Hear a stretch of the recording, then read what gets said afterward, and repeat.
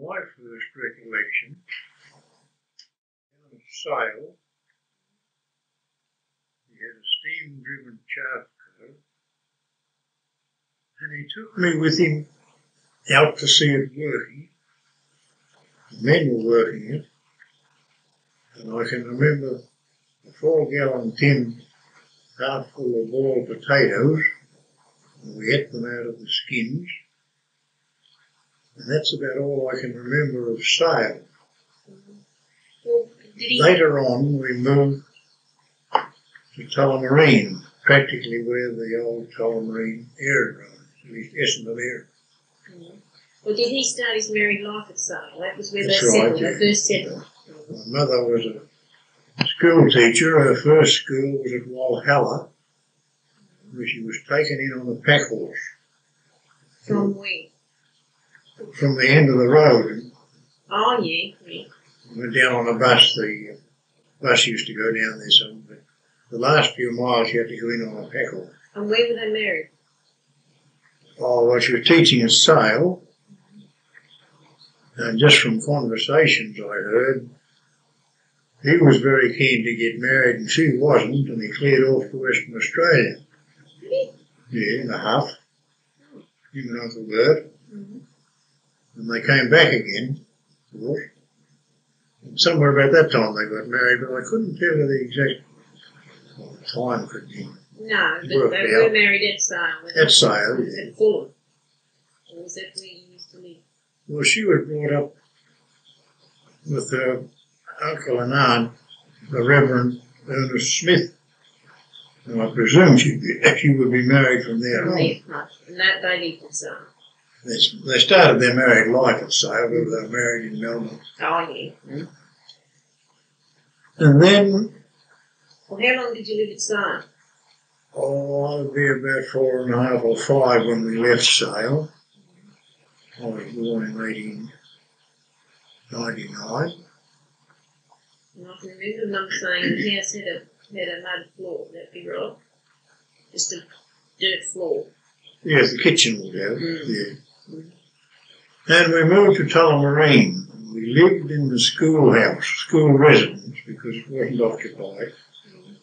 He bought a piece of land on the other side of the road and had bought a house to shift onto it. And we lived in that school residence until the house was shifted there. I think Stan and Ivy would both be born at Essendon. Because those days you remember, or you don't remember, but the lady, a midwife, would come along and bring a few cases and things. One of these cases always contained a baby. When the woman left behind, Yeah, that was where the baby came. Yeah, right. But from there, we moved up to the Golden Valley, out between Ewan-Mite and Catamatite. Him and his brothers, Bert, Ben and Joe, all moved up there in about the 1 year onto the land. And things weren't very good in those days. There were drought years. Nearly all the sheep died, but they were thrashing machine days. Most of the harvest was done with thrashing machines. The 3 brothers left there, Fred and Bert and Ben. Joe stayed there. We moved down to Kyneton. He leased a big property at Kyneton. What about your schooling? When did you start that? From your mother's teaching? I did you, start or? school at Tullamarine, 5.5. You actually went to school. Went to Grandma school. didn't just teach you. And so did Frida. She went to school at Tullamarine. And then when we got to the Golden Valley, there were 2 schools. We were halfway between Ewan-Mite West, or Ewan-Mite North and Katandra West. And Mother being a dedicated school teacher, we were transferred from whichever school had the best teacher. If the Ewan-Mite one was not doing the job, we'll swung over to the other one. 3 mile either way. How many times did the swing over take place? Oh, well, quite a few times. We were going to the Katanda West School when it was rebuilt. A new school was built. And a Miss Johns was teaching there. She married a Harry Beatty. And I think they spent their entire life there. The names are still there. Frida and I went back to that school a few years ago and got our photos taken in front of the blackboard. The blackboard is still there. It's a complex now. There's half a dozen schools in the one yard. But that building is still there. And when we left there... How many years would you have been farming in that area? Oh, I might have been there for 3 years, I suppose. And from there you went to Kyneton. From there, at least this big place at Kyneton, 1,500 acres, and went in for sheep dealing. We travelled down there. We went, Stan and I went in the 3-seated buggy. One of us had 2 men working for him then, and they went on in a horse and gig and leading another couple of horses. We camped the first night at Arcadia with some relatives. The second night we camped at a hotel on Hughes Creek near Mangalore. The third night we thought we were going to get right through to Langley Park, that is the name of the place.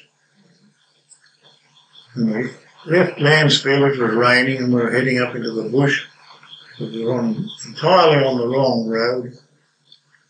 After it got dark, we turned round and drove back into Lansfield and stayed at a hotel, and they gave us some tea and chaff for the horses. And we headed off again the next day with a sheet of oilcloth to keep the rain off, as it was raining all the time. And we called at a woman's place asking the way, and I can remember as clear as can be. She said, "Oh, hell, you're away to blazes. You're entirely on the wrong track." And it was dark that night before we found the property. And how many miles a day would you do? Oh, well, once we got into that hilly country, we didn't do very much. It took us all day to go from Lansfield to Bainton because we were on the wrong road. It was only about 8 miles, really. We'd gone away around Carlsruhe way. Well, when you got there, what? There was a house? It was a good home in that place. A very good home. And the 2 men were there in residence in a hut. It was a good hut there. There was a lot of mischief on that place down there. Yeah, well, where were Grandma and the girls? How did they come? They were, when we used to shift from farm to farm, Mum and the girls or younger members of the family used to go and stay with a relative until we were established. This went on several times. And then after we'd been established, they'd come by train to the nearest town.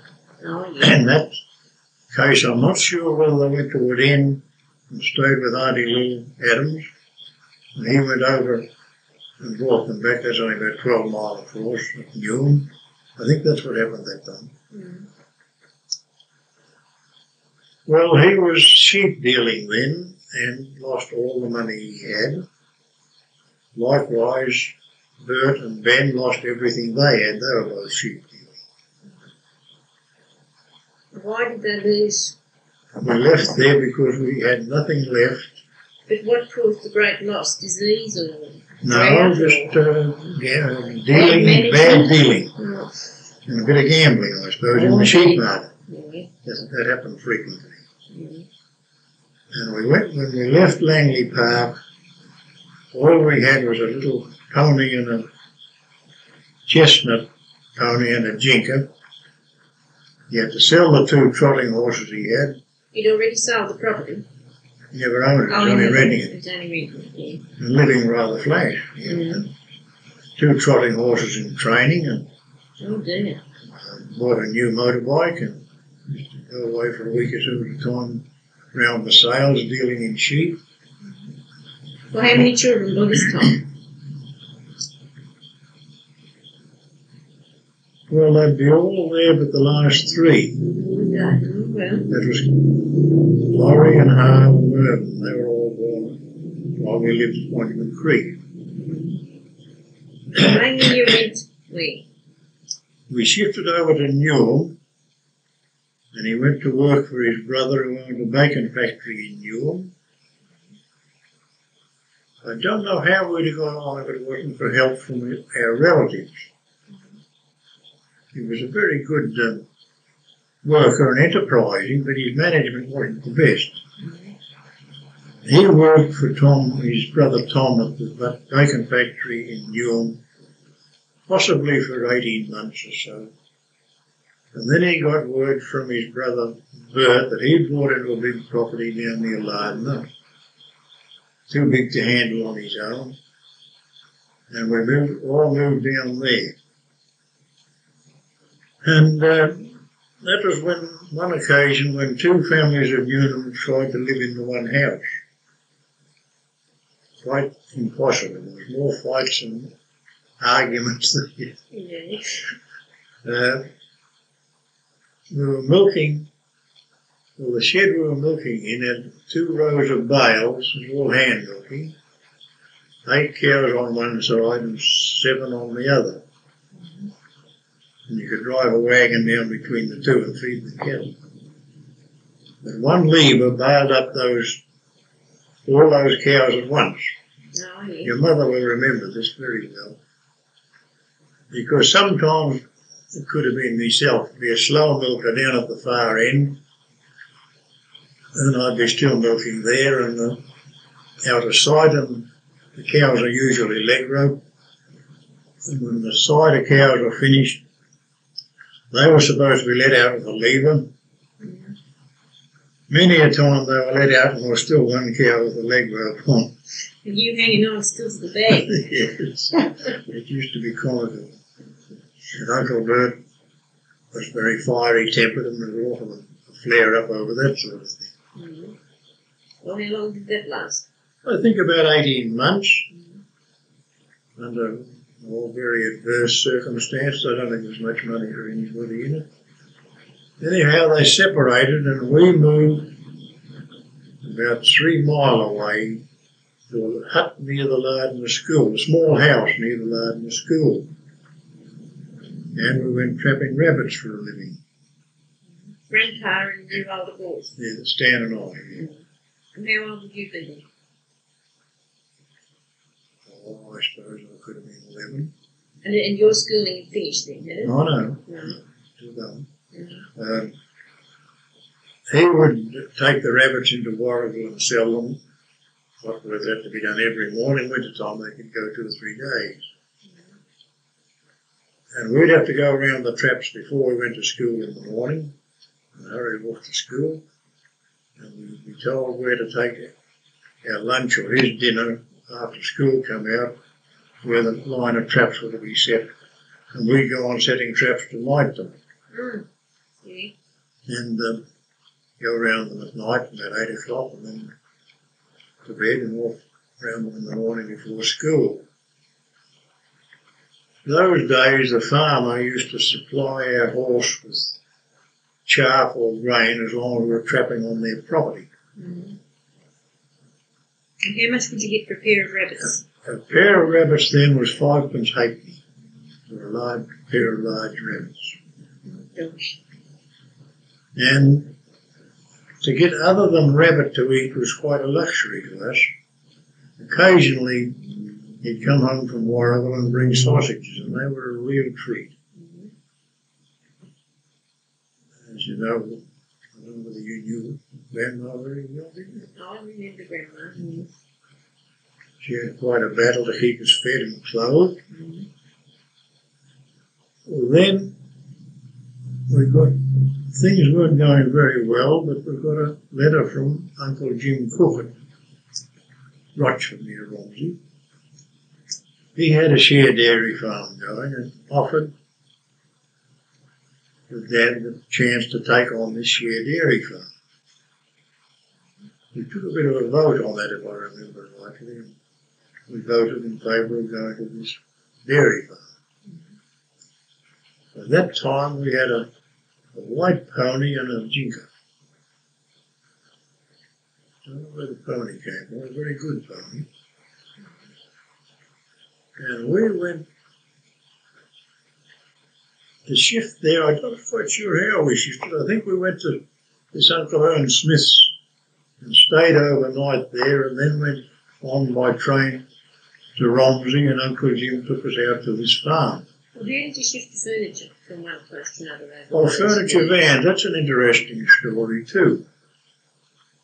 When we had to shift, you'd read the daily papers, vans returning from Albury, Sydney, or so forth, and no telephone. But what sort of vans?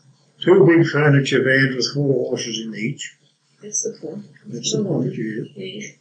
And they'd write and communicate with them. They'd be there on such and such a day. So then, a week before they were due, the packing up would start. The boxes were used extensively. We always had a big piano which stayed with us all the way. And maybe just when everything was packed up, we would get a letter to say that they're unavoidably delayed and may not be there for another few days. Imagine the confusion there. Big fun. And usually when we drove to the next place, the furniture vans would be there and we'd help unload them and get things into something like shape before Mum and the other youngsters came along. Maybe missing 1 or 2 things. But anyhow, we moved into Romsey. And that is where the family dispersed from, actually. But I went to school at Tullamarine, Ewan-White West, Ewan-White North and Katandra West. At Langley, we were too far from school. 18 months there, we never went to school. Just grandma's teaching. She did the best she could with us, and it was pretty hard to keep under control. Because the place was full of rabbits, and we had a lot of dogs and ferrets, and we were rather elusive. She didn't get much of a chance there. Yeah, but you went back to school. Then we went to Newham. We went to school at Newham. Went to school down at Lardner. I came back and went to school at Monument Creek. I think that adds up to 7 schools. Now, how many years what age did you leave school then? Well, I left school officially the day I turned 14. 14, oh yes, but you But waited. in the meantime, we'd lost definitely 18 months at Langley. And the school was burnt down while we were going to Lardner School, and we lost a fair bit of time there. And finally they transferred the school into a hall, and we carried on there for a while. There were 2 schools were burnt down in the family school. Those of one at Monument Creek was burnt down, but I wasn't going to school that time. Yeah, back to the milking.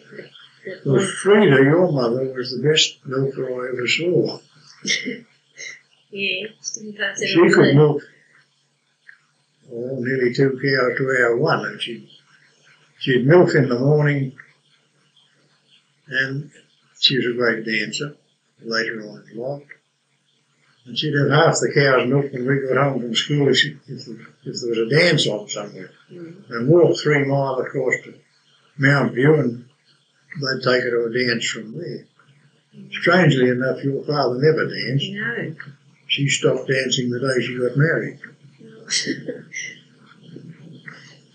Yeah, now. She's been a mainstay of our family all the way through. And still is, I think. I think so. It is. Now, you milked the cows, and that was the main income. Yes, he went in. Dad went very extensively in for poultry while we were there. Really extensively. Hundreds of ducks. Thousands. I don't ever remember seeing them. And he got a few chooks and put them into egg-laying competitions at Bendigo. But that collapsed just as suddenly as it started. He sent them all to Melbourne in one day, ordered crates to Romsey, and they all went to Melbourne in one day. Consequently, flooded the market and didn't do very much for them. Oh gosh. Yeah, well then that property was sold. The people in Holbury sold it.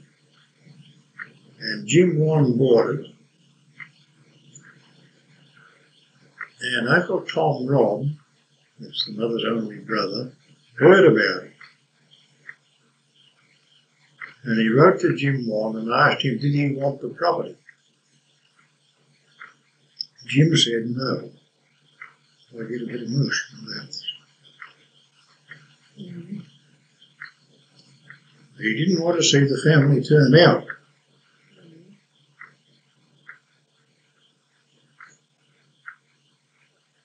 So the uncle bought the property, and we spent the rest of our life, the dad spent the rest of his life on the property. It's a nominal rent. And he cleared it, did a lot of improvement on it, made a much more valuable property out of it. I don't know what would have, how we'd have got on if it wasn't for help from our relatives. Mm. Well, those latter years it was Uncle Tom that helped. Definitely. Yes. I can remember Uncle Tom. Yeah. Big black car. Yeah. He was a managing director of Mark Foy's in Sydney. Mm-hmm. And we were his only relatives. Mm-hmm. And several times a year, when the money was scarce, there'd be a bolt of flannelette come down, or dressmaking material, or something like that. He was constantly giving us substantial presents like that. He thought a lot of us, and we thought a lot of him. Now, then the rest of you can go down the ladder. Now, Frida married Roy Vinegar. Frida married Roy Vinegar after the First War, yes. You can get all that from your mother anyway. Yeah, but He joined the police force, came out of the police, well, he was a blacksmith first. When he went to the First War. Came out of the police force and tried his luck at gold prospecting around Ballarat. Then he got a job as nuisance inspector or health inspector with the Melbourne City Council. I forget exactly what it was. At that stage, he got into the social life down there, and he admitted he was quite wrong about dancing. He wished he'd learned it. Mm-hmm. He took a different view of it altogether. That often happens, doesn't it? Oh, yeah. And of course, then the Second World War came along, and he was quite sure they couldn't win the war without him. Mm-hmm. They joined the army. Came out of that. His health was considerably impaired, and he never really recovered from it, actually. And that brings us to you. Get somebody else to do But anyway, you've lived. I'm married in 1926, I think. Ivy's wedding I can remember. Yeah, but I missed out on all the Mallee trekking you did then. Oh, well, You don't tell me. when I first left home, At the age of what? At 16, during the middle of the war, And your family was living. they were still in Monument Creek. Yeah. Oh, yes. I worked for 3 years for Uncle Jim Cook, and I learned a lot from him. Doing what? Doing I was farm boy for £1 a week. £1 a week, yeah. I got paid once a year. Once a year? Once a year. But if I wanted 5 or 10 shillings any time, I had to ask for it, and it was just written down in the book. How did it How the kids today go if they only got paid once a year? Oh, that'd be interesting. Yeah, I'd Good, say. good. I had 2 days off the first year, Christmas Day and New Year's Day. Christmas Day and Easter Monday, I think it was. Obviously very healthy. You didn't have any days sick. I didn't have time to spend money anyway. No, sick days. You were very healthy. Oh, yes. You didn't have to take any sickies. No, the one occasion when the Spanish influenza was about, I was laid up for a while and they took me into the house. Otherwise, I camped in the hut with another old chap that's been there for most of his working life, I think.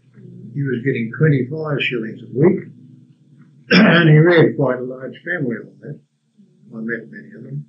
You will know Doug Pinio in Rochester. Yeah. This was his grandfather. He was Doug Pinio too. No, baby, go. Yeah, well, I think he knows because I knew the Jim, his father Jim. He was one of the family that Doug reared on the 25 shillings a week. Mm-hmm. But I had 2 days off and I was deducted at the end of the year £0.5 a day for those 2 days. Christmas Day and... Although I milked the cows in the morning before I rode the bike home, and I came back and milked the 2 cows in the evening. Oh, so you didn't have a day off at all? Well, the following year, I was promoted. I got 25 shillings a week. A chap named Walter Barber come and took over my job at the pound. Oh. Well, you worked for Jim Cook for 3 years, so that made you 19. Well, the next year, I got £2 a week. Considerable rise. That's right. And I got Saturday afternoon off. Things were progressing. Well, when you left there, you would be 19, right? I think so, yes. And where did you The war finished while I was there. He had an only son, Harvey, who was killed at the war. I remember that very well. I had to ride the bike around that night and tell all the relatives. Not a nice job. And third year I got the £2 a week. Well, by that time I was his main man around. He wanted anything done. And I did do other work around, a bit of fencing and potato digging and so forth. But then I went with Ken Mackenzie up to the Mallee when he got a block after the war was over. And we cut down Mallee 12 shillings a day. And we split posts with the trellis work around Red Cliffs, and they were taken by boat from the river just near where we were to Red Cliffs for building the trellis for the wines. While we were doing this, we were really waiting. We tendered for a road job, Ken Mackenzie and I, for the Mildura Shire for 10 miles of clearing the road from the railway line to Colignan on the river at the price of 10 shillings and threepence a chain, clearing it 40 foot wide and had to grub out all the stumps to a depth of 9 inches. We were successful in the tender, we got the job, and we pulled all those trees out. We finished on the 3rd of January, worked all Christmas Day and New Year's Day because I'd undertaken to go back and take the pre-thresher out for the uncle. He bought a pre-thresher from America. And I took it out for the season. Where is that? Round Romsey. Yeah. And that was the first mechanical successful pre-threshing that was done. Previous to that, it was done by flails, 2 sticks with a few links in between them. And the man flailed the peas out on a hessian sheet and cleaned them in the wind, for which they got 3 shillings a bag. That is 30 cents. Pretty.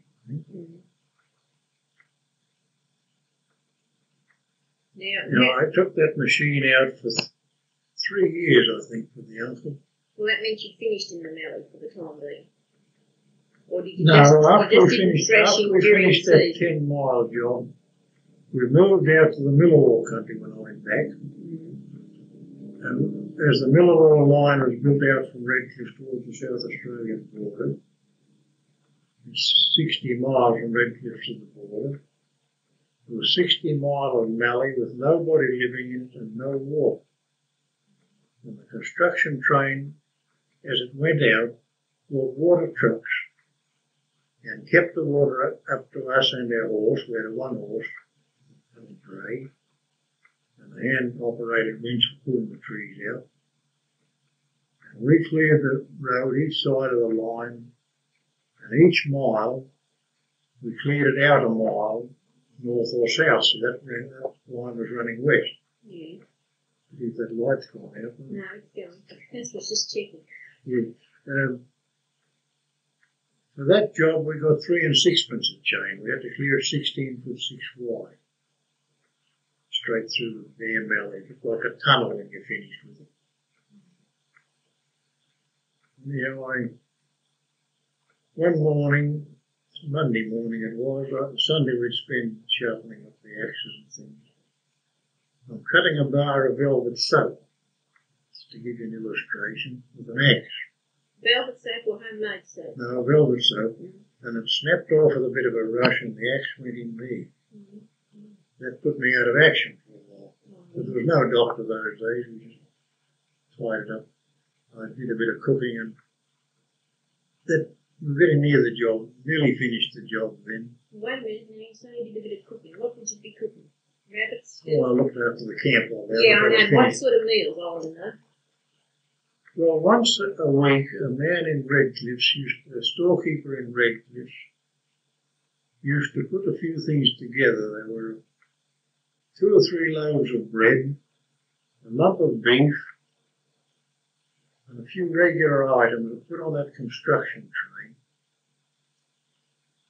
And the construction gang used to work in very well with us. They always run off a truck with some water in it at the loop line so that we could never ran short of water.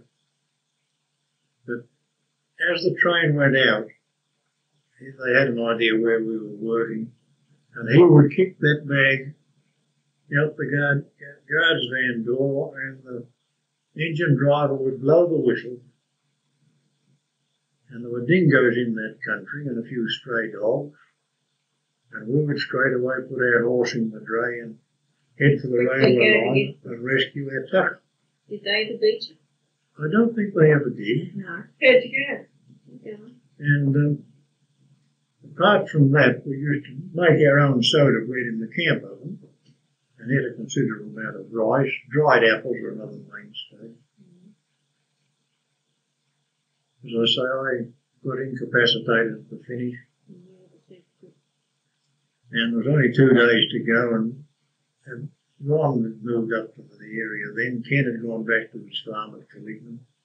And Bill Mackenzie, his brother, and I and Ron were carrying on the job. So Bill and Ron finished the job, and I travelled back into Redcliffe on the first passenger train that travelled on that line. They had ran a back to Redcliffe's celebration. I don't know how it originated, because Redcliffe was that young, there was hardly anybody left to go back with them. They brought passengers out on that train. It was a hot day, and there were more scorched, sunburned girls going back on that train than you'd see anywhere else. But that wouldn't be uncovered enough to get sunburned in those days. Didn't they still wear long dresses and big sunbonnets? And I know a lot of sunburned faces, I know. Some of them went out there without hats, I think. But anyhow, I travelled back in on that train, and I booked a bed in Redcliffe and put my tin trunk and overcoat on. And I was wandering around filling in time, and a train pulled into Redcliffe. And I said to the guard, it's a goods train, they were loading green peas. I said to the guard, can I go down to Oyen on this train? I had a voucher from the State Rivers to collect a cheque for £300 from their office in Oyen. And he said, you're at your own risk, you can travel. I said, yes. I went back and I paid for my bed. I grabbed my case and overcoat and got back in the guard's van. Another chap came into the guard's van. He was a working fellow, just doing the same as I was, getting a ride down to Redcliffe. He had no money when we were going to the pub at Redcliffe to pay for his bed. So Muggins let him pay for his bed. He was gone next morning when I got up. I paid for 3 beds that morning and slept in one. But Well, what was the risk on the train? there was really no risk. There was a guard's van at the end of a long train of goods trucks. There's a lot of slack. And there were some terrible jerks for the Pretty rough ride. going over the sand hills and grades. All that slack had been taken. There's no risk, I don't think, but that's how he put it. Yeah. But anyway, I cashed the cheque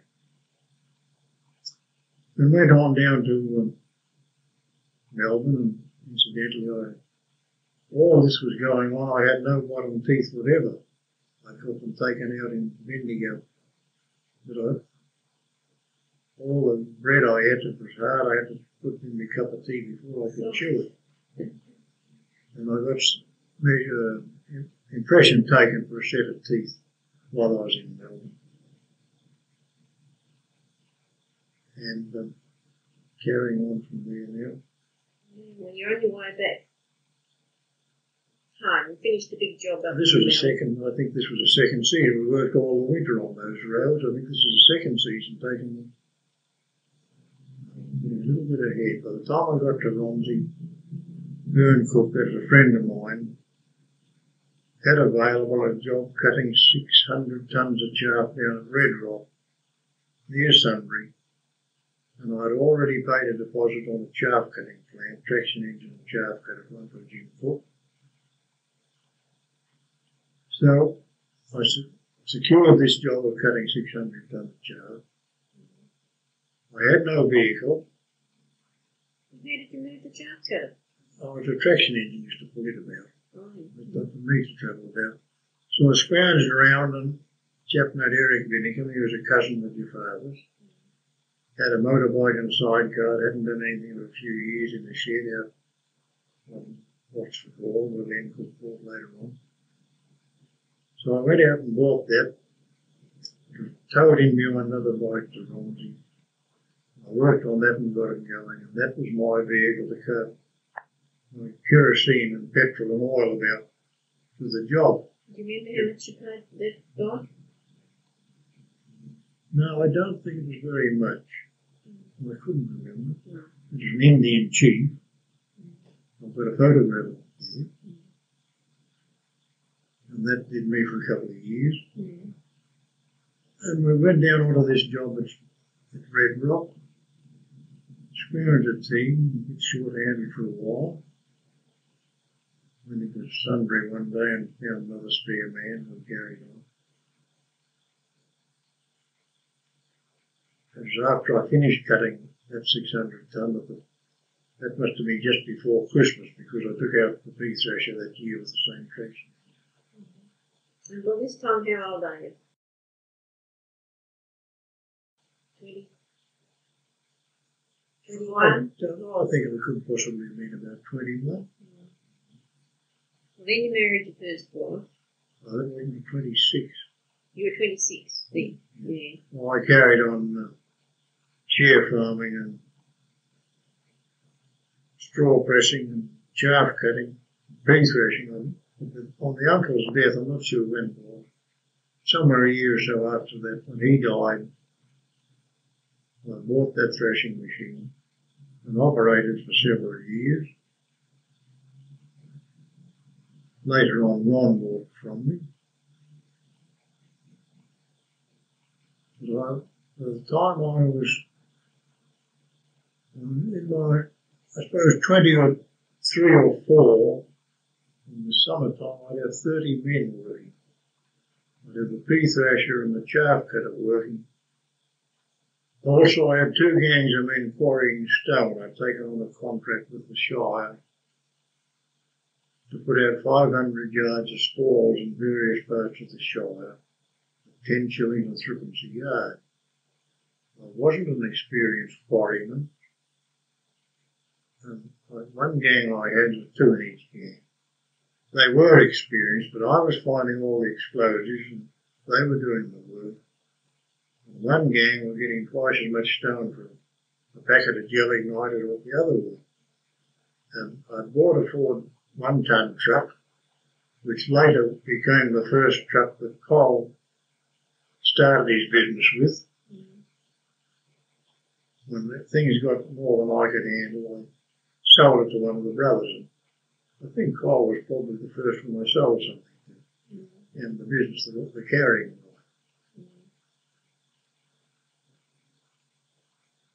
Later on, I sold the press to Ron. After the war, I sold all my farming machinery to Mervyn. You first started farming where? On Kettlewell's place, Moneynut. We used to grow 600 acres of oats and handle it all in the sheaf. That meant it had to be all put in the sheaf and stooped and stacked, which was a considerable amount of labour.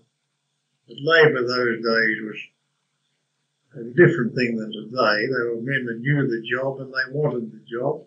I used to do some stuff. And most of those men worked very well with me. And I like to see, there's not many of them left now, but I really like to meet up with them if I get a chance. The few that are left. Well, what's their name? Well, one of them is Jack Matthews in Woodin.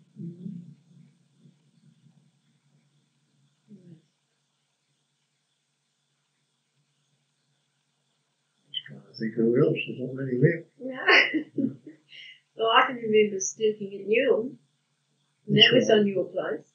Well, I was renting that place actually. Oh, yeah. It belonged to my wife Elsie. Well, she had a half share. And we lived on that place. That's right. That's right. Now, well, you farmed at Romsey for how many years? Well, I didn't own any farming land in Romsey. I only owned 2 acres of land. I built one house on it, and I bought another house and shifted on it. One of my men used to live in it. Well, that would go on until 38 when my first wife died, and I left Romsey. And you went, where did you go then from there? I went from there, before that happened, before her death, I had tended for and bought 200 acres of St. Germans, covered in stinkwater, and no fence on it, which was irrigable land. I built a 2-room place on that and lived in it batch 2 years, I think. And then I married Elsie Shelton. And we lived on that and developed it. And I bought another 200 acres, which Laurie owns now. I sold it to him after the Second War. Where is that? Over at Lancaster? Where Laurie lives now. Oh, yeah. The first place, I mean, she was 200 acres at £4 an acre.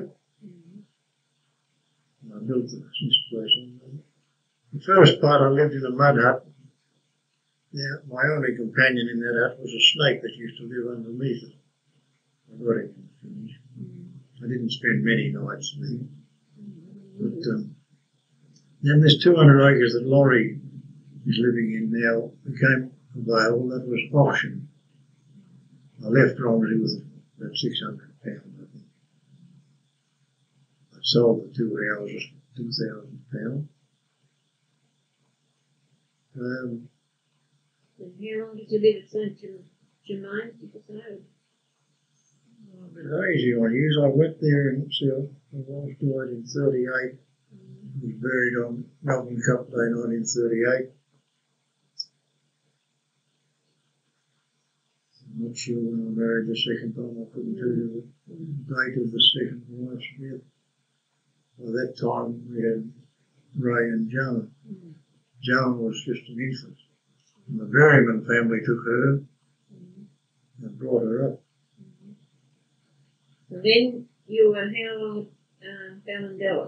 Well, then I sold the place, flickering there. I sold the lorry, his place, as a single unit after the Second War, and I sold the 200 acres to Bob Austin as a single unit for that, through the Returned Soldiers Commission.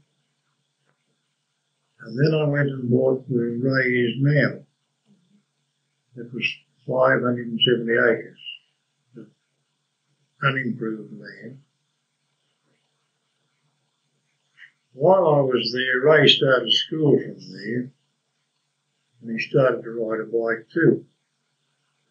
I used to put him on the bike and give him a push off, and he'd fall off when he got to school. He hadn't learned to ride a bike. And the kids at school would put him on. And push him home, send him on his way home. Send him on his way home. Well, of course, it didn't take that long to learn to ride a bike, but that's how he started. Anyway, Marge came back with me then for a while. Doris had been housekeeping for me. Marge came back, and it was, I think I was going to buy her a horse or something, and I got the word of this place at Ballandella. And finished up, I bought the place at Ballandella. I don't know where I got the money from. It was 50 acres at £100 an acre. It's a very nice piece of country. And when I had to get Doris back again then, because I couldn't do without her. And when Joan got school age, she came back with us and brought up there and went to school at Ballandella. I can't give you dates, but I turned the 570 acres into plain from just wasteland, you know, every inch of it was irrigated and check banked. And I was watering the 3 places with another 10-acre block beside the 50 acres. I was doing all the irrigating on that. I did that for several years and quite enjoyed it. Began to wear down in the finish. I'm probably missing something out along the line. How can I help it? Yeah, never mind about that. You know, forget the main bits.